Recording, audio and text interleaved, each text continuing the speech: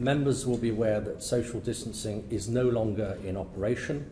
I'd like to remind members that Mr. Speaker has encouraged us all to wear masks, and also remind honourable members that there have been some changes to normal practice in order to support the hybrid arrangements which we have today. I remind colleagues participating physically and virtually that they must arrive for the start of the debate, and I think that is the case today, and members are expected to remain for the entire debate, please. I must also remind members participating virtually that they must leave their camera on for the duration of the debate, and that they will be visible at all times, both to each other and to us here in the Boothroyd room. If members attending virtually have any technical problems, they should email the Westminster Hall Clerks email address, which is westminsterhallclerks@parliament.uk. And members also attending physically, if they could still clean their places when they leave, and ensure that other honourable members can come into their place with a clean place. So we move on now to Tonia Antoniazzi to move the motion. That this House has considered E-petition 317336 relating to cervical screening. Thank you, Mr. Pritchard. It's a pleasure to serve under your chairship for this really important debate, and I apologise for not being able to be in person today, but thank the House for the hybrid proceedings following being pinged last week. But I would like to begin by putting on record my huge thanks to Caitlin, who is Fiona's sister, speaking to me last week about Fiona's case and the way it has affected her whole family. I would also like to thank Fiona's friends, Melissa MacDonald and Niamh Foley, who started this petition, and to all those who have signed it, leading to this debate being held today. As a woman, we all sort of dread getting the call up for our smear test. It's not painful for most, but it is uncomfortable and it's awkward. What do you even chat about when the nurse is having a little look? But what should it be? Why should it be like this? We've all been there. The nurse has seen it all before. It's just not spoken about. So we feel a sense of shame about it. And it's time we stopped being so coy about it, because it may well persuade more women to go for their screening and ultimately save lives. Cervical cancer is one of the most common cancers in women under 35. 99.7% of cervical cancers are caused by HPV. In recent years, testing for HPV has meant that it is easier to identify who is at greater risk from cervical cancer at the earliest stage. Pre-COVID, England had an attendance rate of nearly 72%. That's over 1 in 4 women not going for screening when invited. The wonderful charity Joe's Trust have a number of ideas to increase the uptake of smear tests, and I would suggest that the Minister meets them to discuss the ways of increasing the number of women getting tested. I know she does take a keen interest in women's health. And I was really moved when I spoke to Caitlin, because I got a real sense of how difficult it must be to lose a sister, especially at such a young age. Fiona was only 30 when she died, married to Matthew and a mother of 2 young children. Ivy was only 4 years old and Harry had just turned 2. And as Caitlin said, Fiona used all of her strength to stick around for Harry's 2nd birthday. Fiona was called for her first smear test in 2015, but was pregnant with Ivy, so was told not to go. But she was then called again. She was pregnant with Harry, but there was no follow-up to the first appointment. Fiona never received a reminder to go to her smear in the interim period. Now, this isn't about someone missing appointments when they were called. Fiona went to every appointment she was meant to go to. Fiona's cancer was finally diagnosed after a routine smear test in 2018. She didn't have any symptoms, but there seemed to be a lot of hold-ups and delays to diagnosing Fiona's cancer. Caitlin mentioned that could perhaps be as a result of Fiona and Matthew's moving from England to Scotland that she got her first invitation. And that raises questions about the communications between the devolved administrations and what procedures are in place to make sure that communication between different trusts and devolved countries is clear. A hysterectomy was performed and Fiona then went through chemotherapy and radiotherapy as a belt and braces approach to dealing with the cancer. But after this, Fiona had a number of visits to A&E, including one where the doctor later admitted that she knew the problem was actually cancer and not a hernia, but didn't say anything as Fiona was seeing a specialist soon after. Now, most of us are not medical experts. We rely on doctors to tell us the truth because we don't know what is going on. And that vulnerability is really exposed when we hear stories like this. I know it is extremely rare to hear stories like Fiona's, and the vast majority of our doctors, nurses, and all other health service staff do really care, but it's shocking nonetheless. Before COVID hit, cancer services were already struggling due to severe staff shortages, and despite the incredible efforts by staff, a backlog has built up. Relying on current staff, who again haven't had a pay rise to clear the backlog, on top of regular services, will only lead to burnout, and it just isn't sustainable. Research from Macmillan back in 2017 showed that 2,500 specialist cancer nurses were needed to maintain cancer services. By 2030, we would need 3,700 new nurses, an increase of 124% on the levels in 2017. These figures are going to have hugely been impacted also by the pandemic. The government have come forward with their own cancer workforce strategy, which is inadequate, and I would implore the Minister to reconsider the plans they have and come up with something that will really help those who are living with cancer. All this happened to Fiona before the pandemic hit last year, and we have heard countless times about the delays in diagnosis and treatment the last 60 months has caused. Approximately 1.5 million smear tests take place every year, and with the pressure on the NHS since March 2020, that could mean 1.5 million women are missing out on a vital tool in diagnosing cervical cancer. We know that the rates of COVID infection are on the up. Hospitalisations for COVID are rising, and some NHS trusts across the UK are already cancelling operations as they are at capacity.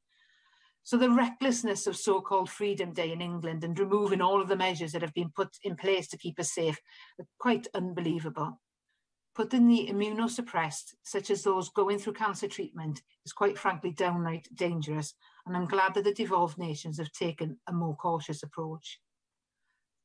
But what will this extra pressure on the health service mean? Another delay in getting a smear test? And what will this do to the outcomes for so many young women? What will the government be doing to make sure that those women who miss out are not left behind and stop a knock-on effect on testing?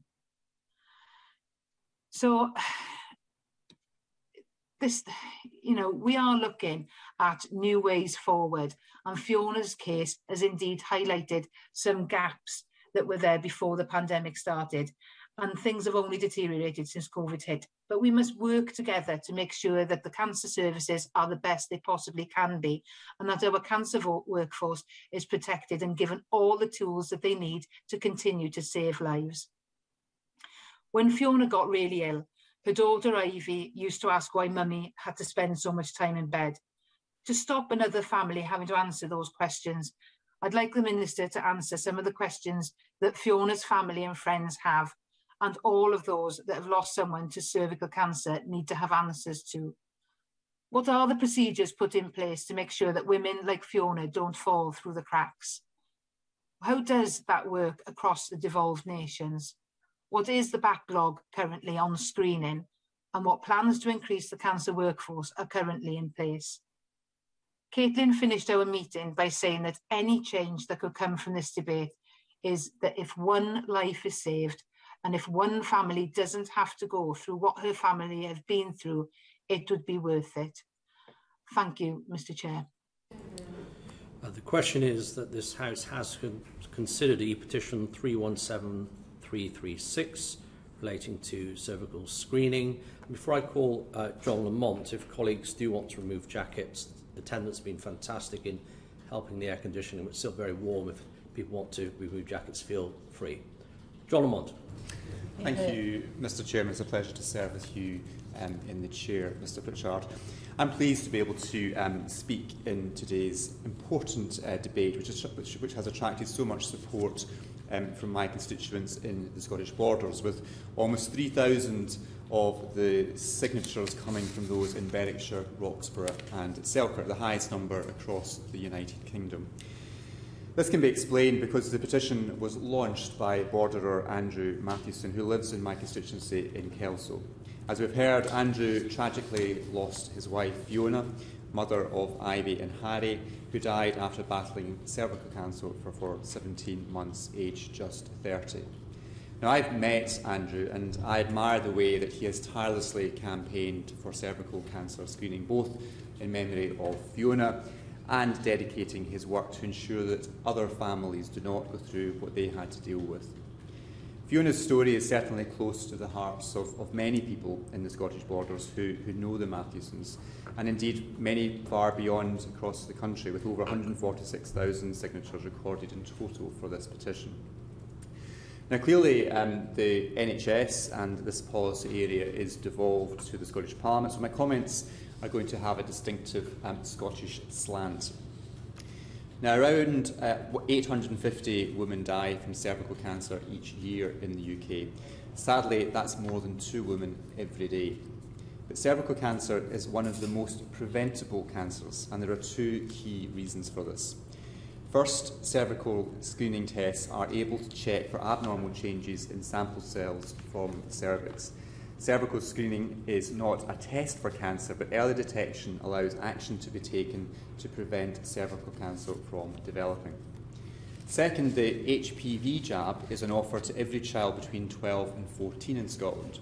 For girls, it is designed to protect against types of HPV that cause around 70% of all cases of cervical cancer in Scotland. In most people, HPV doesn't cause harm and the infection clears on its own. But in some cases, HPV infection can lead to cell changes that progresses into cervical cancer.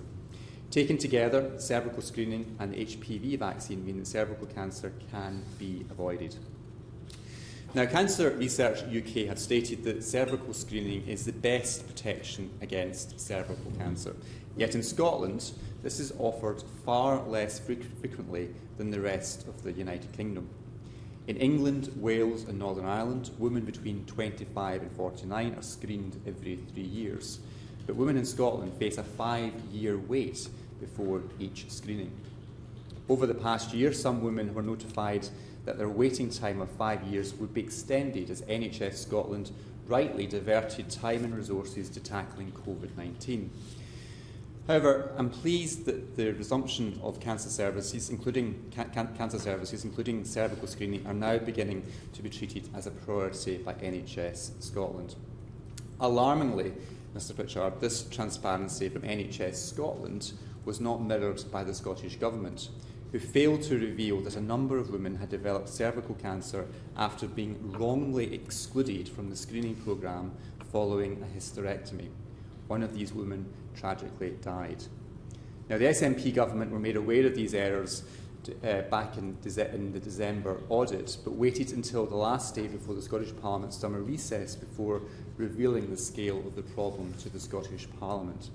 Now, this debate is not about party political point scoring, but it would be wrong of me not to highlight the concerns of anxious women, their families and the wider public who were left in the dark by the Scottish ministers. Ministers who prioritised their political campaign and attempted to avoid scrutiny. These serious errors have affected hundreds of women, with more cases potentially still to be identified. Mr Pritchard, the crux of this debate on cervical screening is about the opportunity to reduce the number of women who tragically die from cervical cancer. And in my closing remarks, I'd like to address some ways in which we can reduce this number of preventable deaths. Evidence shows that the women most likely not to attend a cervical screening appointment are between the ages of 25 and 34. Yet the evidence also indicates that cervical cancer is the most common cancer in women of this age group. Awareness needs to be raised among women. There is a real incentive to ensure resources are dedicated to this cause, and cervical cancer can be prevented. Now, one way that has been trialled in London has involved GPs sending text messages about cervical screening appointments instead of relying on sending letters through the post. Stigma also needs to be addressed. Personal barriers such as lack of knowledge of the purpose and benefits of the test, as well as fear and anxiety about the procedure itself, can also play a role in women not attending their appointments.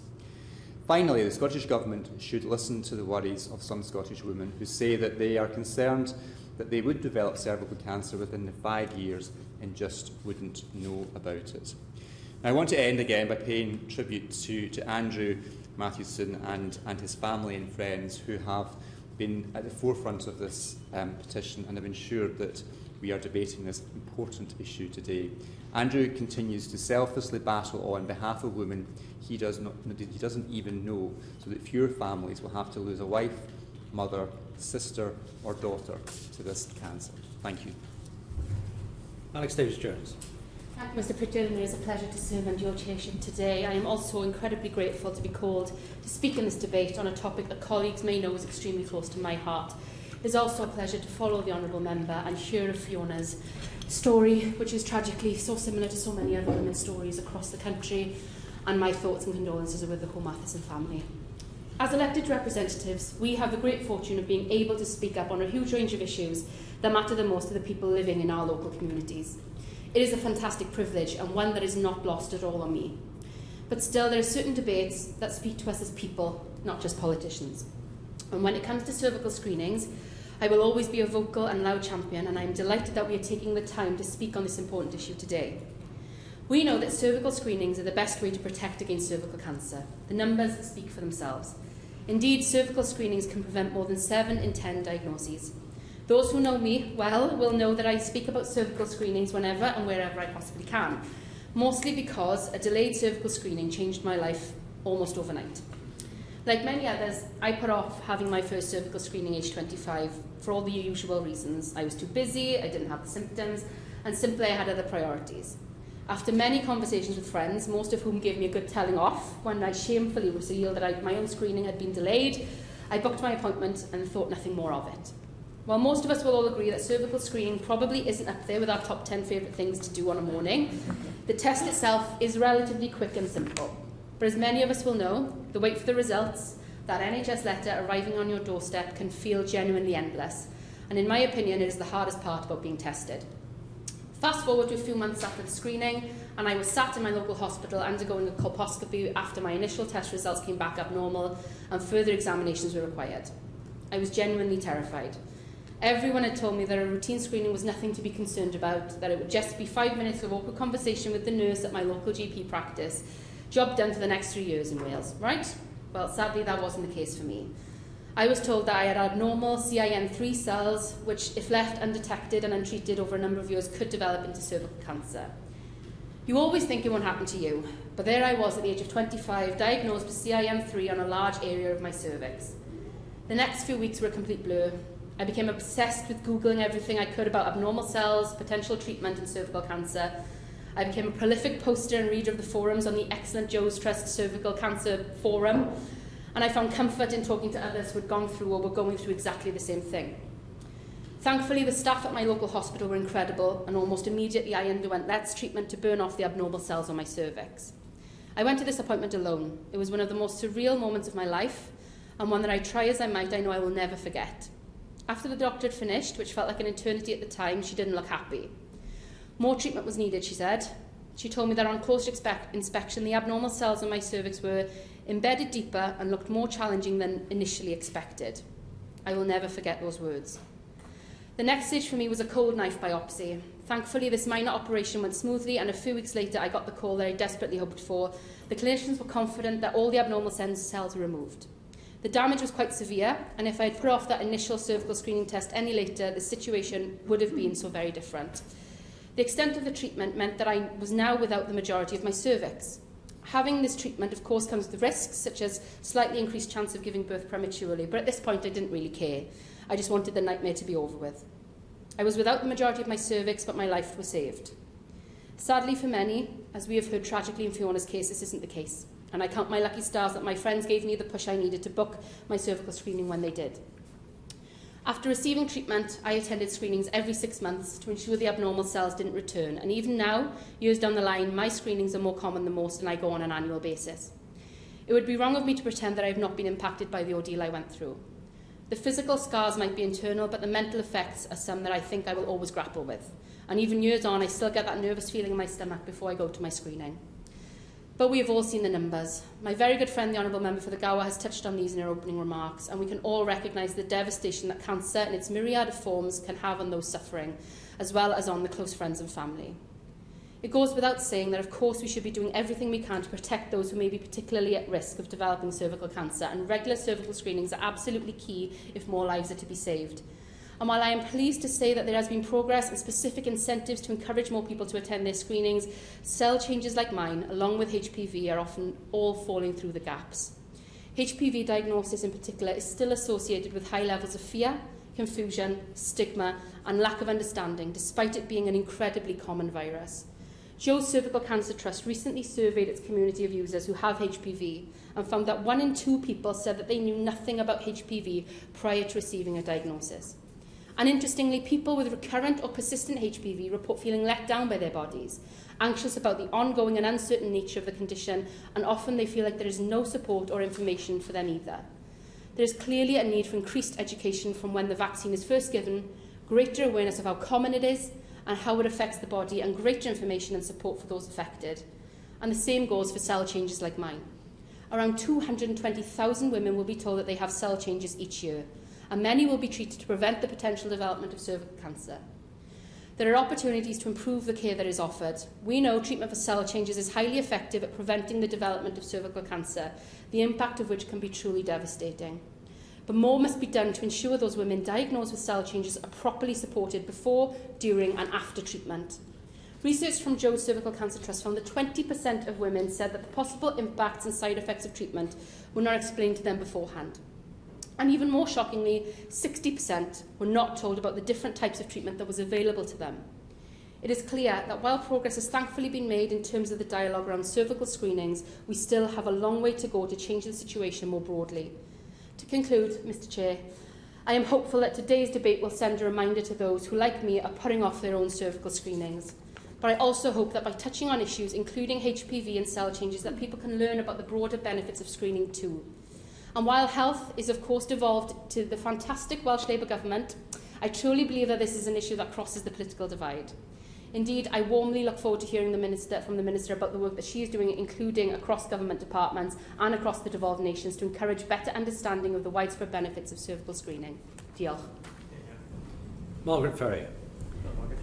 Thank you, and it's a pleasure to serve under your chairmanship, Mr Pritchard, and an honour to speak in this important debate today, and it's an absolute pleasure to follow the Honourable Member and hear her personal story, and we're all glad, I'm sure, to see her here today. The petition we're debating today is a proposal to introduce yearly cervical screenings for all women. The campaign titled Fiona's Law, as we've heard, was launched after the untimely death of 30-year-old mum Fiona from Kelso in the Scottish borders. Cervical screening is unequivocally the best protection method from cervical cancer, and I think I speak for all of us in this debate when I say that I hope to see greater uptake of screening. Prior to the pandemic, 1 in 4 women across the UK unfortunately did not accept their invitation for screening. This is higher in certain areas such as London and Glasgow, among women under 30 years of age and groups who face additional systemic barriers to their attendance. For example, this disproportionately affects LGBTQ people, with 40% of lesbian and bisexual women in the UK having been told they do not require cervical screening. Experience of trauma or violence can also deter women from attending, with 72% of women who have experienced sexual violence delaying or cancelling their appointments. With regards to the aim of the petition, most clinicians would largely disagree with the proposal to make cervical screening annual. The UK National Screening Committee sets the eligibility criteria for screening programmes and makes recommendations about changes in order to maximise the benefits and minimise harm. Cervical screening starts at the age of 25, not 18, as HPV is very rare in younger women, with less than 4 cases per 100,000 due to the high uptake of the HPV vaccine. Around 90% of HPV infections are cleared naturally by the body in 2 years, and many cases of cell changes return to normal without the need for treatment.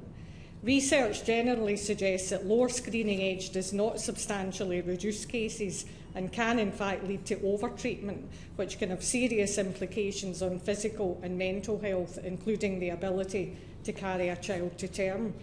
A more viable option for increasing uptake of cervical screening would be to roll out widespread HPV self-sampling, which would allow women to enjoy the comfort and convenience of performing the test in their own homes. Research by Joe's Trust suggests this would greatly increase uptake, with 47% of women who rarely or never book a test preferring self-sampling to clinician-led screening. Only 9% preferred clinician-led screening, 50% of women who are overdue for an appointment, and 34% of women from Black, Asian and minority ethnic backgrounds also preferred self-sampling. 63% of those living with a physical disability have noted that their disability made it impossible for them to attend screening. Making self-sampling possible would put the screening process into women's own hands. For this to be recommended by the UK National Screening Committee, far more research into this procedure is required. At the moment, only a few pilot schemes are being run, one in Scotland in Dumfries and Galloway and another in London. It's essential that progress on these vital studies continues. It would be helpful to know if the UK Government has plans to increase support for such schemes and accelerate study into the viability of HPV self-sampling nationwide, as well as an estimate of when the necessary research will be collected by NHS England. While annual cervical screening may not be realistically viable or desirable, there are concrete steps we can take to ensure access is widened, risk is adequately assessed and appointments are not missed. I hope the Department of Health and Social Care will take some of these considerations on, especially with regard to advancing the research into and the rollout of home HPV self-sampling. Thank you. Virtual to Taiwo Awatemi. Thank you, Mr. Pritchard. It's a pleasure to serve under your chairmanship, and it's a pleasure to follow after the member for Rotherglen and Hamilton West, who spoke with great passion about this really crucial issue. Cervical cancer is something that all women fear. It is not just a deadly disease, but one, like breast cancer, that strikes at the heart of how we view ourselves as women. The petition that we're all discussing today, Fiona's Law, received over 146,000 signatures, and many of whom are my constituents in Coventry. That figure represents a groundswell of people who are concerned that not enough is being done to ensure detection of cervical cancer for women in the UK. And we cannot ignore them. To detect cervical cancer early, we have developed highly accurate screening tests which enable women to know whether they have precancerous cells, and if so, receive the proper treatment. In fact, women will be tested for HPV before they get cervical screening, because 99.7% of all cervical cancers are caused by HPV. Simply put, thanks to our researchers and thanks to all the medical professionals across our NHS, tests for cervical cancer are more accurate than ever before. There has, however, been much debate in this country concerning how early and how frequently women should be screened for cervical cancer. But women are only able to have their cancer detected if the screenings are successfully performed. Research on how often women are accessing their existing appointment should give us a real cause for concern. Now, we all know that the pandemic has had devastating effects on women's ability to access life-saving cervical cancer screening. Joe Cervical Cancer Trust estimated around 600,000 tests failed to go ahead in the UK in the months of April and May in 2020. And figures show that cancer screening for women in the age of about 25 to 64 age group, which is the most vulnerable age group, decreased by nearly 7% from the previous year. These figures are completely unacceptable, and they show the recent physical barriers to screening has a strong negative impact on women's access to preventative services. But they also show but there was an equally strong mental impact as well. Now, unfortunately, despite this, life-saving smear test remains a real source of great anxiety to many. Earlier this year, it emerged that around 1 in 4 women eligible for smear tests do not take up the invitation. New research has found that amongst those who do not go in for their cervical cancer screening, 75% are scared at the thought of going, and 81% are embarrassed to get it. Now, the government must do more to create public awareness about the test, to normalise it so that women do not feel embarrassed at seeking this vital service, and to bust other myths which induce anxiety about this test. Perhaps most worrying, Joe Cervical Cancer Trust has published a study which revealed that women from Black, Asian and minority ethnic backgrounds are twice as likely to be strongly worried about contracting a virus at a cervical cancer screening than their white counterpart, and a third more likely to feel unsafe visiting a doctor's surgery than white women. It is vital that the government looks more closely into the cultural and mental barriers preventing Black, Asian and minority ethnic women in much higher proportions from accessing these life-saving screening. They must dedicate more resources to learning why women, especially those from minority backgrounds, are not taking up their testing appointments. I see this as crucial to achieving a reproductive health programme, which is not only thriving, but equal as well. So I look forward to hearing from the Minister on the work that she's doing on this. Thank you. Jim Shannon. Thank you, Mr Chairman. Pleasure to serve under your chairmanship today, as I often have in this hall, and look forward very much to the Minister's response as well. I very much look forward to speaking in this debate relating to cervical cancer screening. And I stand here today to speak on behalf of my female constituents for whom this directly affects, and I speak in complete support of the E-petition introduced to Parliament, which had 146,000 signatures. Cancer is a tragedy that all of us know only too well. I'm sure it's touched the lives of everyone in this room today, and I know, I'm sure the Minister won't mind me saying it, but the Minister has been a direct recipient, and we're very pleased to see her here as a survivor as well. I mean, we must take every necessary step of being able to catch diagnosis sooner rather than later. This petition for Fiona's Law applies to women in England. However, I speak on behalf of my constituents and the women of Northern Ireland in relation to cervical cancer screening. Every year in the UK, it's estimated some 3,200 women will be diagnosed with cervical cancer. 80 people in Northern Ireland are diagnosed every annum, every year. And figures state that roughly 20 to 30 of those 80 will sadly pass away from the disease. The Public Health Agency in Northern Ireland has said that early detection and treatment can prevent 7 to 10 types of the cervical cancers. In Northern Ireland, there's an honourable gentleman from Berwickshire, Roxburgh and Selkirk referred to that Northern Ireland has a 2-year screening programme. I would like to see it better. I'd be honest, I'd like to see it every year, because I think that's the best way to do it.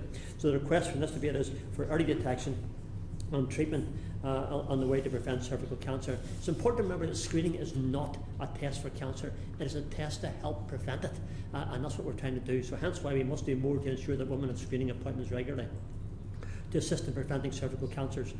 Current legislation states that women between the age of 25 to 49 will be invited for screening once every 3 years, and those aged 50 to 64 every 5 years. This is aligned with the NHS long-term plan, which detects 75% of cancers at stage 1 or 2. Mr Chairman, I cannot stress enough the importance of screening appointments for women. Firstly, I can only imagine it's not a comfortable, easy procedure to go through, but I do believe that the prolonged period of 3 years only increases anxiety more so.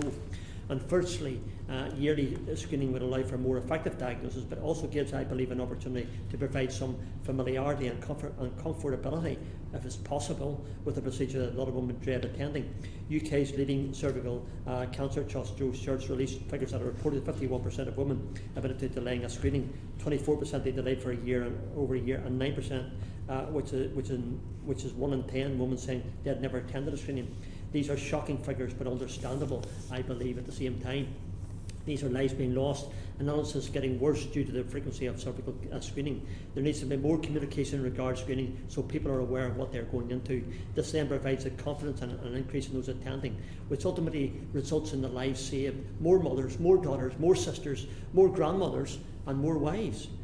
living longer and healthier lives. I can say, Mr. Pritchard, my wife went through it. She did not for 1 second wish to go, found the whole thing very uncomfortable and perhaps maybe honestly a bit embarrassing. But I mean, obviously we encouraged her, my mother encouraged her. I think that probably helped. Coming from a lady to a lady, I think it's probably better that it was happening. So she went and got the test and got the all clear. In turn, cancer of all kinds have destroyed lives and families for too long. We must do all we can to increase early diagnosis, which is what this E-petition has been set up to do, especially with the impact of the pandemic, which has decreased screening figures even more. We need to get back on our feet and allow women yearly screening. I would urge the Minister to undertake discussions with the NSC, the National Screening Committee, to ascertain why they feel women do not warrant being screened every year. And I end by saying that if you're invited for a cervical cancer screening, please go. And I can also say to the Government that the encouragement from the Minister will start here. More must be done to get more frequent appointments, more awareness of the benefits, and more discussion around the appointment itself, as there's nothing more promising than the prevention of disease. Mr. Chairman, thank you. Thank you. Before I call Mike Kane, just a slight adjustment to the speakers list. I'll call Dr. Philippa Whitford after Mr. Kane, and then Alex Norris. Mike Kane. Thank you, Mr. Pritchard, and a pleasure to serve under your chairmanship today. And can I add my congratulations to the petitioners for securing this debate in Parliament, which is so important.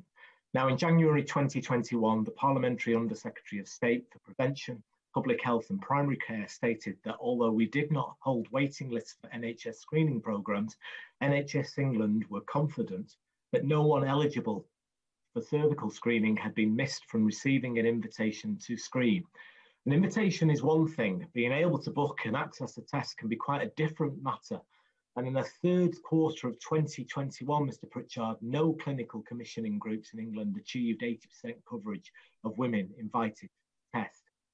I, of course, am aware of the pressures placed upon the NHS during the time of the pandemic.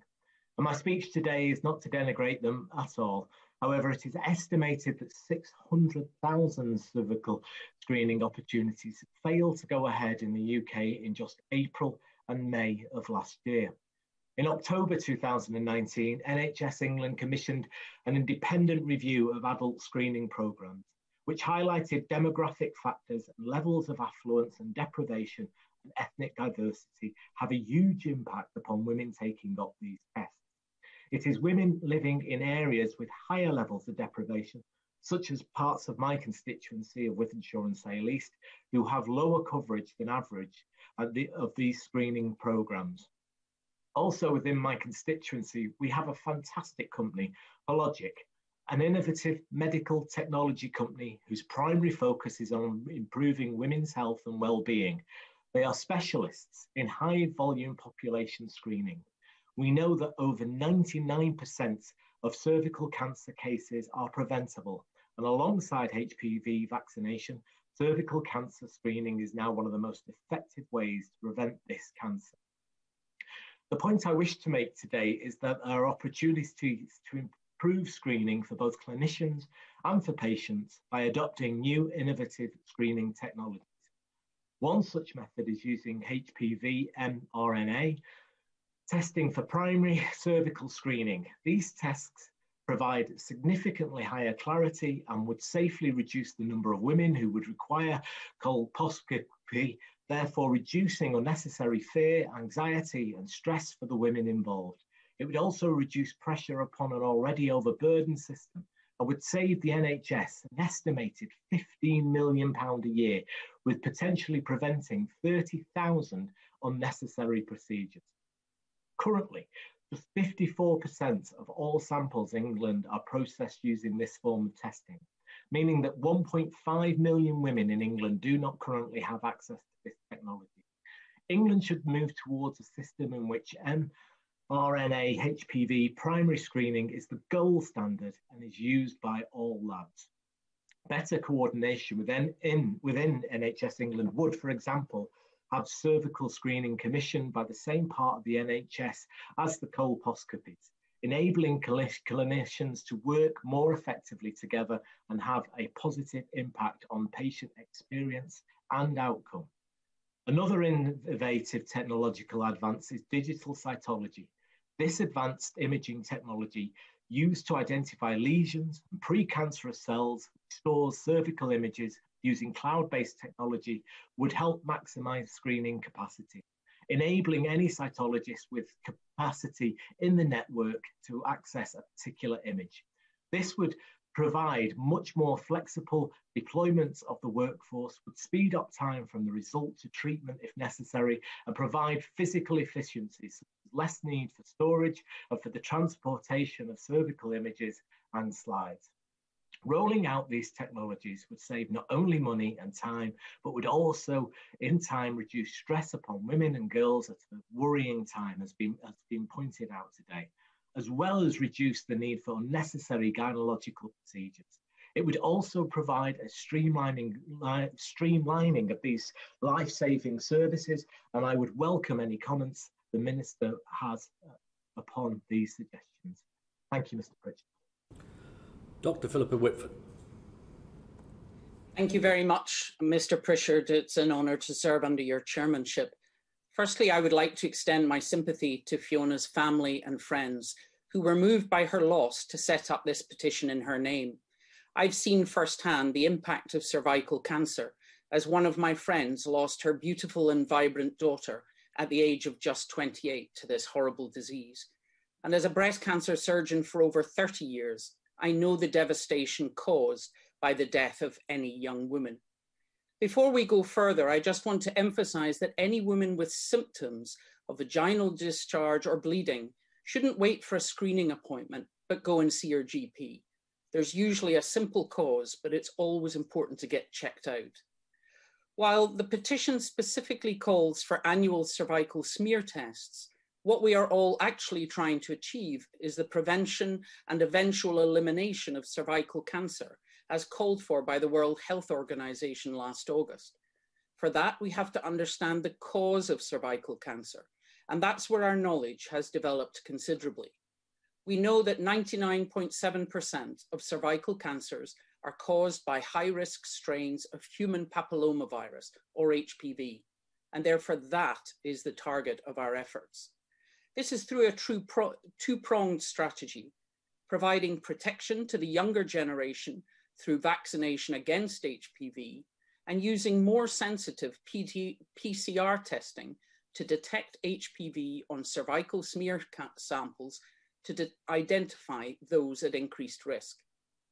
The HPV vaccine was introduced for young teenage girls in 2008 and initially included those up to 18 years, so they would be vaccinated before leaving school.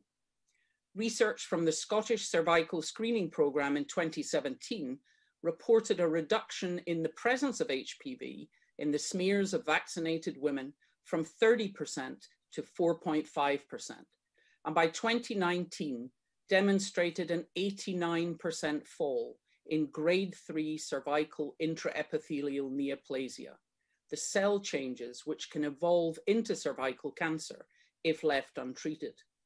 This dramatic reduction in CIN3 among the first cohort of vaccinated girls gives great hope that we'll see a fall in cervical cancer in this age group in the coming years.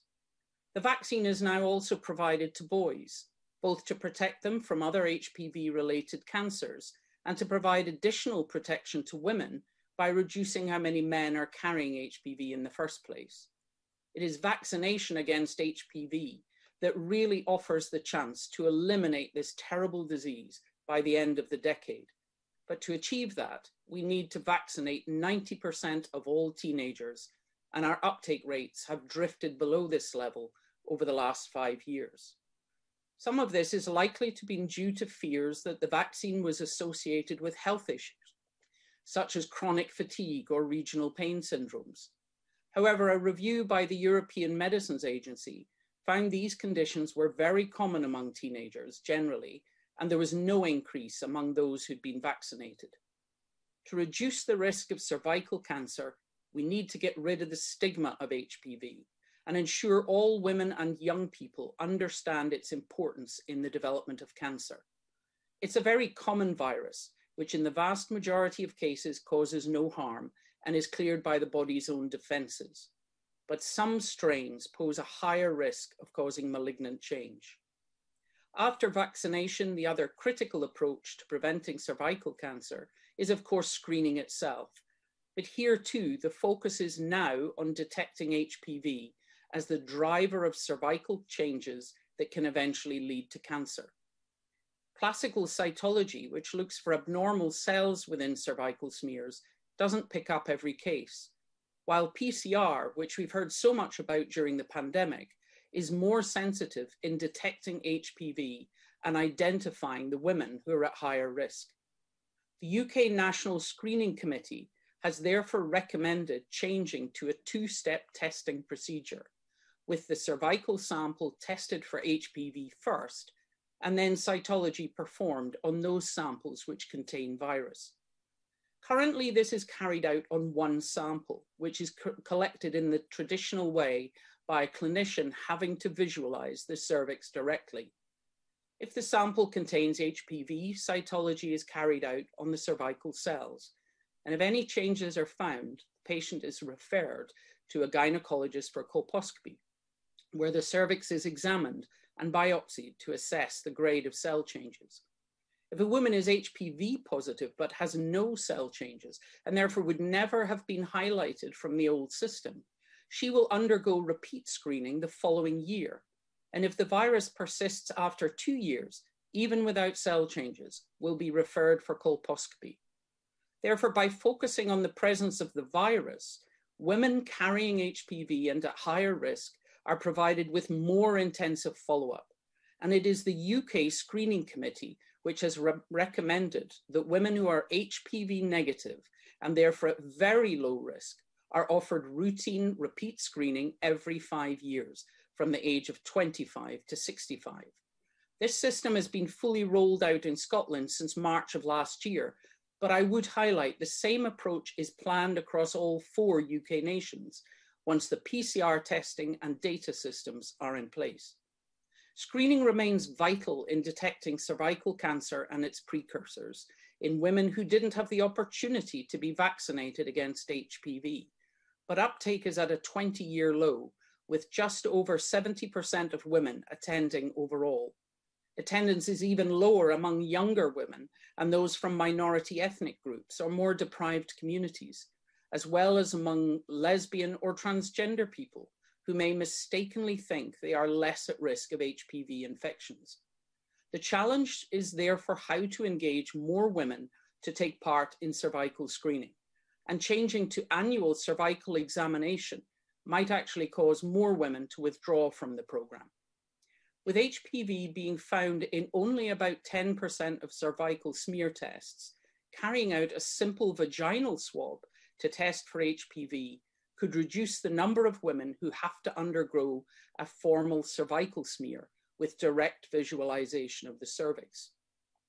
This would therefore avoid the need to use a speculum and reduce the discomfort which puts some women off taking up future appointments. It would also greatly reduce the difficulties experienced by those with physical or learning disabilities. Indeed, disabled women have been campaigning for years about the fact that those with the greatest physical difficulties often struggle to take part in screening at all. A team in Dumfries and Galloway Health Board in Scotland established a trial in 2012 in which over 5,000 women took vaginal swabs themselves, as well as getting a formal cervical smear done in the traditional way. This demonstrated both the accuracy and acceptability of this approach, and they're working with the Scottish Government to consider making this part of our routine screening programme. However, the UK National Screening Committee is still evaluating this approach, but research by Joe's Trust suggests this simpler method of sampling could get more women to engage, take up HPV testing as the first step of screening. This is particularly important among groups which currently have a much higher risk of cancer, but a lower engagement with the screening programme. NHS England has now begun a trial of offering self-administered HPV swabs to 31,000 women in parts of London who have failed to attend their routine appointments. My one gripe with this excellent project was that the publicity in social media around its launch described them as self-administered smear tests, instead of explaining they were simple vaginal swabs, which a woman should easily be able to carry out at home. This caused a lot of consternation among women who wondered how on earth they were meant to ensure that they visualised or took a sample from their own cervix, and it could put some off trying to take the sample in the first place. And describing them as smear tests could also lead someone who's HPV positive to fail to attend their GP for formal assessment if they're under the mistaken impression they've already had a cervical smear. The NHS project in London is designed to engage those who've not taken up the routine invitations. But I hope that simple vaginal swabs to test for HPV will eventually become a routine step available to all women, whether self-administered in the privacy of their own home or by a clinician in their local GP practice. HPV vaccination holds the potential to drastically reduce the number of young women who are even at risk of cervical cancer. But screening will always be important to detect cell changes or early cancer, and all of us need to encourage high uptake of both vaccination and screening. While I recognise the anguish of Fiona's family that led them to start this petition, I hope they can see that our understanding of this terrible disease and its cause opens up new and better approaches to eliminating cervical cancer in this coming decade, so other families don't suffer the loss they're going through. We stay virtual now. The Shadow Minister, Alex Norris. Thank you, Mr. Pritchard, and it's a pleasure to serve under your chairship today. And I wouldn't normally make the front bench contribution for the opposition virtually, but I'm afraid that I've also been pinged by the app, so I'm beaming in live from Nottingham this afternoon. And I thank too my fellow pingee, the Honourable Member for Gower, for bringing this debate forward through her role in the Petitions Committee. And I think the points that she made about testing have been a common thread that have read throughout this debate, but also the points around the impact of COVID, which is something I'm going to reflect on myself shortly. Now, the petition in question has received close to 150,000 signatures, which is frankly an incredible effort. As well as showing the strength of feeling on this important topic, it's also a very physical demonstration of the legacy and the impact of a young mother, Fiona Mathewson, who tragically lost her life to cervical cancer last April at the age of 30. And I'd like to send my best wishes to the Mathewson family, to Andrew, to Harry, to Ivy.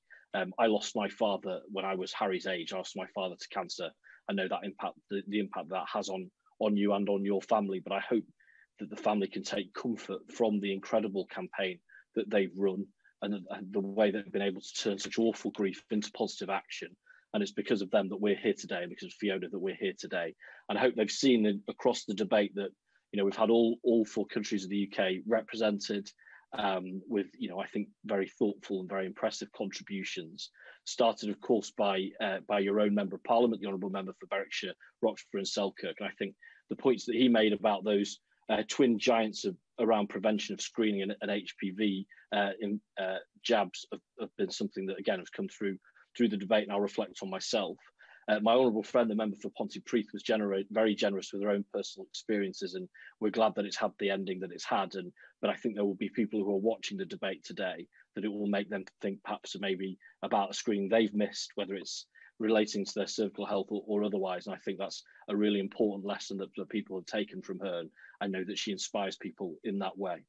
I think too there were important points made by the honourable member for Rutherglen and Hamilton West around health equity, particularly in the lesbian and bisexual community, but also around those who are suffering from sexual violence. We really must make sure that we tailor our messages and the way in which we contact people to understand their different circumstances, and to know that they may present in different ways or need different support, and we would always want that support to be available to them.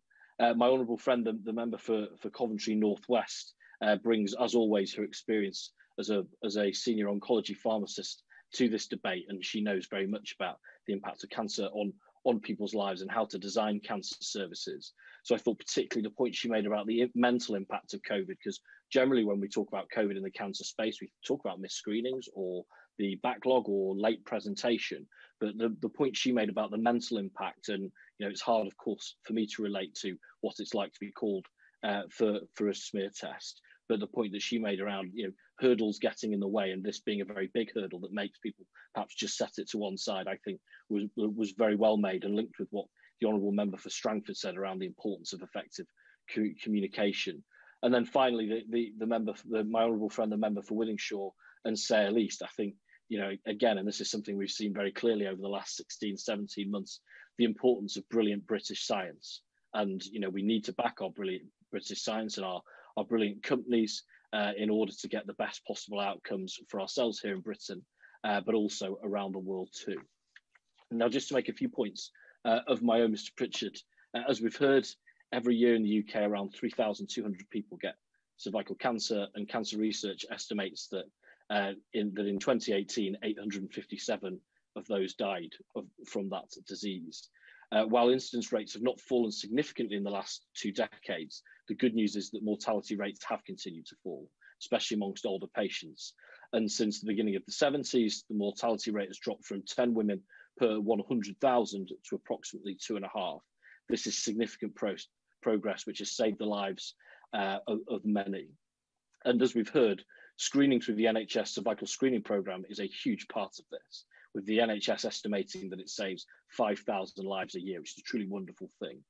In 2019, HPV primary screening was added to the programme, replacing cytology, as the member for Central Ayrshire said, a major step which the NHS believe has the potential to eliminate cervical cancer by spotting earlier those 14 types in the HPV infection, which combine to be the main cause of cervical cancer.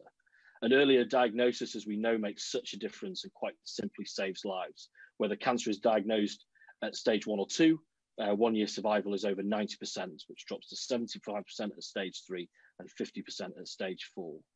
And data from the National Cancer Intelligence Network also shows that the cervical cancer 3-year relative survival rate is higher amongst people diagnosed via screening than any other route. So if there's a message to come today, it is, of course, the importance of that screening.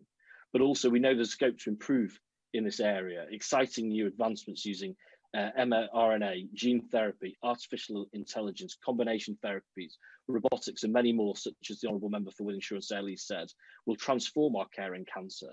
So as we restore services affected by the pandemic, we shouldn't be looking to restore what we had 18 months ago, but to embrace new developments and to help us that way build new pathways of care.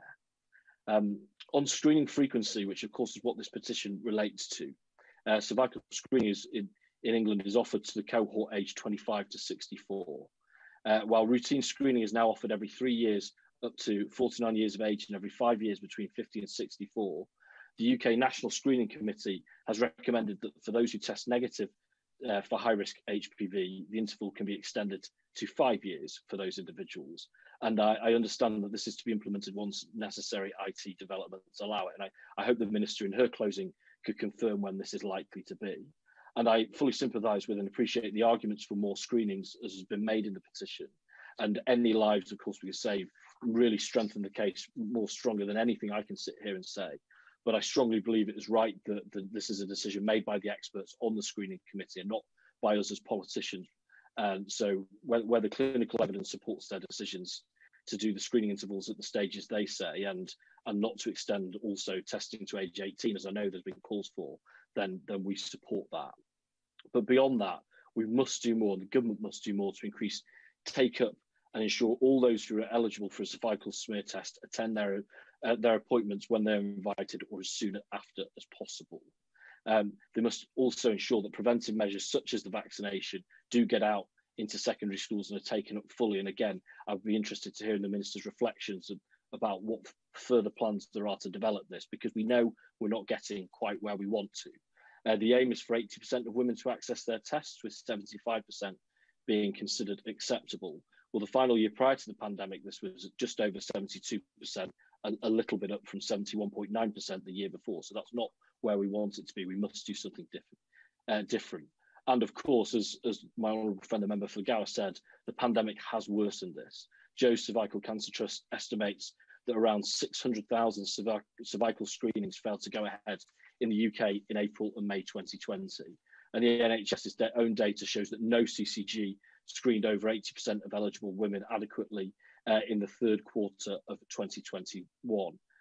these numbers are people who could be living either with high-risk HPV or with cancer itself and do not know this yet. So I hope the Minister will expand on the data to paint a full picture of the situation as she sees it, but also to share the steps as to how these services are going to be caught up, and we're going to reach those who have so far missed out.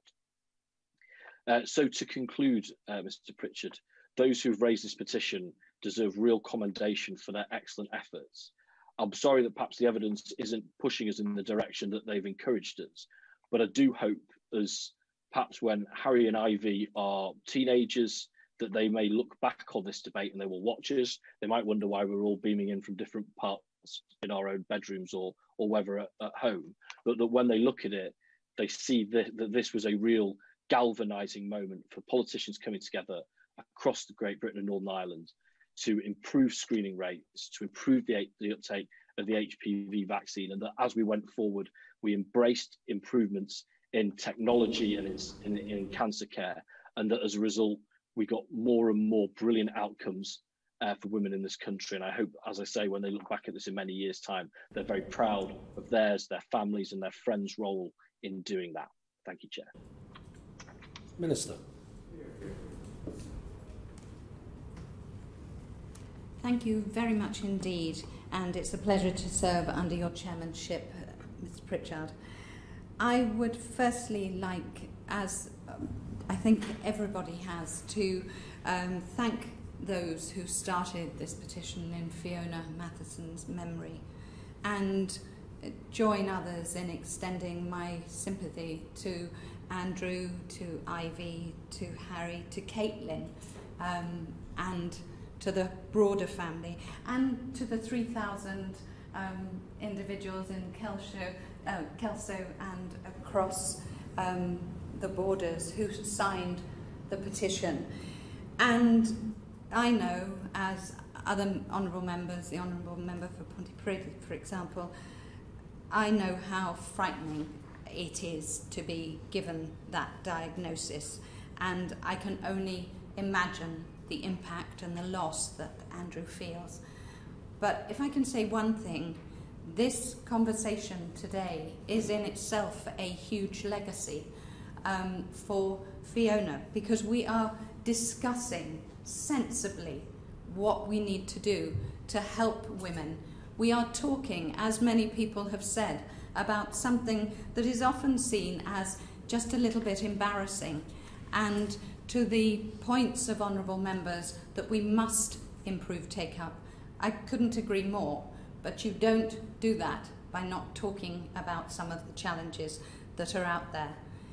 Cancer screening is crucial, and I would like to thank each and every member who have shown their support and contributed to today's debate, so eloquently introduced by the Honourable Member for Gower, on putting it forward for the Petitions Committee, in allowing us to have that conversation across the United Kingdom, because it has been. Because the simple fact is that screening saves lives. And that is why we need to drive that uptake. Because, as we've heard, it can prevent cancer from developing. It can catch cancer early, as we know. The earlier people are diagnosed, then the better the outcomes. And so there is a greater chance that treatment can be successful. And thanks to the tremendous work of dedicated screening staff up and down the country, the NHS cervical screening programme reaches about 4.6 million women in England every year and currently saves about 5,000 lives. However, we've heard repeatedly that only about 70% of women actually take their opportunity up for a plethora of reasons. But if everybody did attend, that number would be closer to 7,000. It would be more of those lives saved. So when you receive an appointment, an invitation to attend a screening appointment, please go. And as the Honourable Member for Central Ayrshire said, if you notice anything amiss, and there's bleeding after sexual intercourse, between periods or during menopause, discuss this with a medical professional, don't wait. It's your body, and just treasure it, because a screening tool is, screening is one tool, but that knowledge of yourself is also another tool that you have in order to access treatment quickly. And NHS services are open, safe and ready to help you. And that is another thing that's come through. I want to reinforce that the NHS is open and the services are safe. And you must come forward when you receive your invitation for an appointment. Yes, of course. I'm grateful for the Minister for giving way on that point. The member for Rutherglen and Hamilton West talked about some of the challenges faced by the lesbian and bisexual community in accessing appointments, but I think we also need to recognise some of the challenges faced by our trans community, especially trans men, in accessing appointments, many of whom do not get sent reminder letters because of administrative policies at GP services. So will the Minister look into that to ensure that everyone with a cervix who is eligible to attend a screening does receive a reminder? Minister. Indeed I will, and I'd be happy to write to her afterwards, because it is something that I've looked at. It is important that if there's a chance you may have abnormal cells, then you should get them checked out.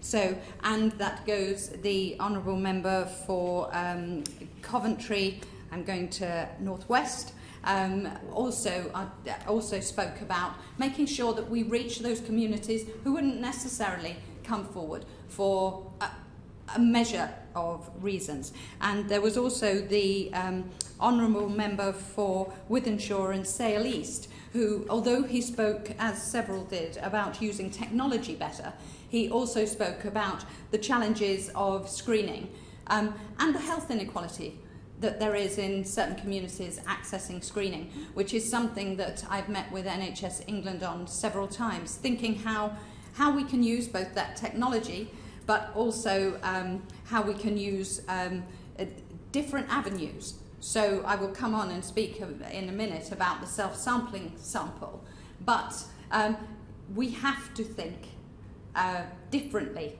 about how we encourage women, because not every woman will come forward in the same way, and we have different pressures on our lives at different times, and maybe we are not as good at the younger end, because there people think, as the Honourable Member for Pontypridd said so eloquently, didn't think it would happen to me, right? But also you have a young family perhaps, or you're busy at work. All these things mean that we have to make it as easy as we possibly can to access screening wherever you are and in whatever form suits you, because there are also cultural barriers for some accessing not only cervical screening but also breast screening, where they are hesitant to come forward. So in all those areas, yes, of course. I referred to, and I give the example of my wife, who had some difficulty maybe making the appointment, but what she did do was talk to my mum, and I do feel that woman talking to woman is much easier, and we shouldn't always push to the back of the queue. For instance, a family member having a discussion, sometimes it starts with a discussion, after discussion then it goes to the hospital, but it's very important to do that. I think those family members that are around can support and give advice as well. Thank you. Thank you. I couldn't agree more. Or even, as we heard earlier, a good group of friends perhaps giving you that nudge when you're feeling a little bit hesitant. As people have said, it's not the greatest outing to go on of an afternoon, but it can be one of the most important appointments that you may keep. So I would urge you to keep it. I want to assure all women that screening staff are excellently trained to ensure that you feel reassured, you feel comfortable. And for those who feel anxious, there is information available online to help you plan your appointment. And as many have done, I would like to just mention the work and commend the work of Joe's Cervical Cancer Trust in raising awareness about cervical, what cervical screening entails and how important it is. Now, I'll turn now to the nub of today's debate, which is why screening isn't offered on a yearly basis. Now, currently, cervical screening in England is offered to individuals between 25 and 49 every 3 years, and between 50 and 64 every 5 years. And for those aged 65 and over, screening is offered if one of their last 3 results detected any abnormalities. Now, while health, including how screening is delivered, is a devolved matter, as we've said, what today's debate has shown is that actually, wherever we are in the country, we do share the need to ensure that health is a priority. We actually transfer data to the devolved authorities automatically to Northern Ireland and Wales on a woman's history, because I think it was the Honourable Member for Gower who brought up how we worked with devolved authorities. So that information goes automatically for Wales and Northern Ireland, but actually it's still a manual process with Scotland, and that is work in progress to make sure we get there. Now, as I said, it's devolved, but as others have said, we all follow the expert advice of the UK National Screening Committee, UKNSC, and the Honourable Member for Central Ayrshire pointed out how important that is, that we follow that advice of a body at the centre. And in 2015, UK NSC recommended that a test for HPV was used as the primary screen, and we've heard that from many people, and we heard it's because it's 99.7% 99.7% of cervical cancers are caused by the high-risk HPV types. Now, I couldn't agree more, and I apologise, I don't remember which honourable member it was, that we should talk about HPV in a very normal way, non-stigmatising. Have a conversation. It's important that we talk about those things that affect our body and enable people just to seek treatment and do something about it. If HPV is detected, you're referred for further testing. Cells are tested for abnormalities, and if present, you're tested again to see if treatment is necessary. If not, a follow-up appointment is always made for the following year, and if it's not detected, no action is required, because it's highly unlikely that any abnormal cells are present, and the chance of developing a cancer within 5 years is very small.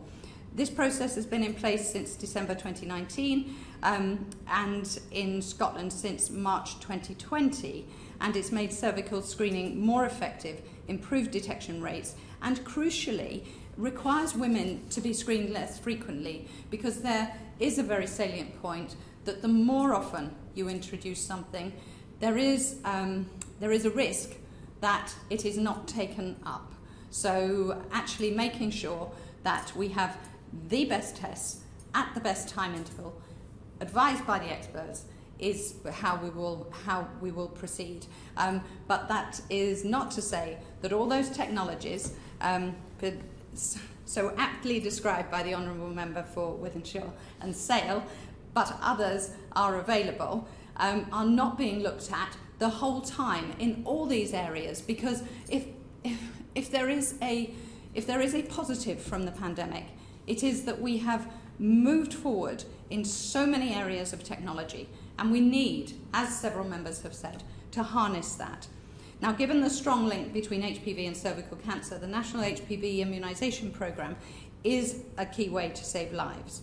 Now, introduced in 2008 and extended to boys in 2019, the vaccines already, as we've heard, led to dramatic reductions in HPV infections in England. And it's hoped that immunisation will eventually eradicate HPV and save hundreds more lives each year. And to the comment, as this has been a challenging year last year, but as soon as the pandemic hit, we charged those in charge of the scheme to make sure that they had caught up by this August with the HPV vaccinations in schools. They've used schools, community centres and so on, just to make sure that we don't fall behind on what is such an essential part of the programme, because we know that it actually gives that protection. I do, however, acknowledge that screening isn't perfect. HPV infection or abnormal cells can be missed, and they can develop and turn into cancer between screening tests. It is incredibly rare, and the science supports the the hope, and I have that hope, that with the introduction of HPV testing, vaccination, many more cancers can be detected and prevented. As a number of honourable members have mentioned, self-sampling, and I think it was the honourable member for Rutherglen and Hamilton West spoke of self-sampling, as did others. I am incredibly interested in this proposal.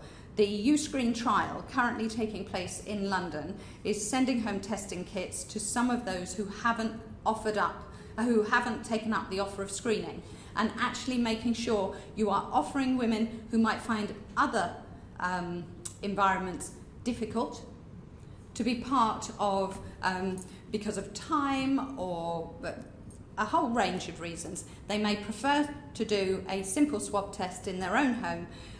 That is what this is designed to do, and is particularly targeted at disadvantaged groups who may not have attended. Because, as I say, there are busy lives, there is embarrassment, and there is cultural barriers. So making sure we push that forward is important. So there are plans for a nationwide trial to offer self-sample kits to women as an alternative to a nurse taking the sample. And I've asked my officials to keep me informed of the trials, and I eagerly await the UK NSC's analysis once it's complete, and the subsequent recommendations about how self-sampling may be incorporated into the cervical screening programme. Now, I think we all agreed that the need is for women to come forward, and I would like to thank the tone of the debate today and how everybody expressed their concern for us making sure that we get to those women. And I would like to reassure people that we did indeed cancel those invitations early on in the pandemic, but there is currently no national backlog of people waiting for an invitation to the NHS cervical screening programme, and we have been working with providers and supporting with them to work above pre-pandemic levels to manage diagnostic backlogs. Now, waiting times for some appointments have increased in some areas, and in those areas specifically working with Public Health England, Screening Quality Assurance Services and the relevant CCGs, because the problem isn't everywhere, but I am aware that there is a problem in certain parts of the country. So I would like to thank everyone for their contribution today. I would like to express my sympathy, and I know I speak for each and every member here, to Fiona's family and friends. The most effective way to prevent deaths from cervical cancer is for as many women as possible to attend their routine appointments, as opposed to moving to that yearly screening. Cervical screening undoubtedly saves lives, so once again, when you receive the invitation, please go, and if you notice any worrying symptoms in the meantime, contact your GP. NHS services are open, safe and ready to help you, and to help you keep safe, you have to help us by attending, so we can drive that rate up into the sort of levels that mean we can prevent each and every woman from having what is, in effect, a preventable cancer, if we can make sure that the screening programme reaches as many as possible. Tonia Antoniazzi, to wind up. Thank you, Chair, and I thank the Minister for her response. I'd also like to thank the Honourable Member for Berwickshire, Oxford and Selkirk for his contribution. As Andrew Matheson's MP, he made a very heartfelt contribution on behalf of Fiona's family and all her friends. And in the really powerful and very personal speech from my great friend, the Honourable Member for Pontypridd, we heard about the very serious risks that missing your screening can pose. Her story is a stark reminder of the importance of keeping your appointments and getting regularly tested. The Honourable Member for Rutherglen and Hamilton West touched on many of the groups that are less likely to attend their appointments, and the government have a duty of care to improve messaging to those in harder to reach communities. In fact, my honourable friend from Pontypridd, in her intervention to the Minister, highlighted that there is an issue around non-binary and trans men not to miss their appointment for cervical screening, which highlights the importance of recording biological sex on medical records to ensure that this doesn't happen. And the Honourable Member for Strangford was very clear in his message that screening is not a test for cancer. It is a test to prevent cancer, and I think this is a really important message to get across to all women. And my honourable friend, the member for Wythenshawe and Sale East, highlighted the fact that not one trust in England achieved 80% coverage of the tests.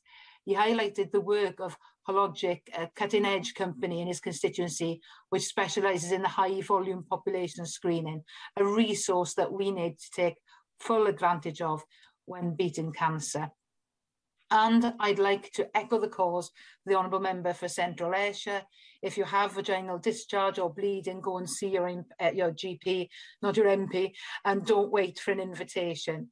The HPV vaccine, 30% to 4.5%.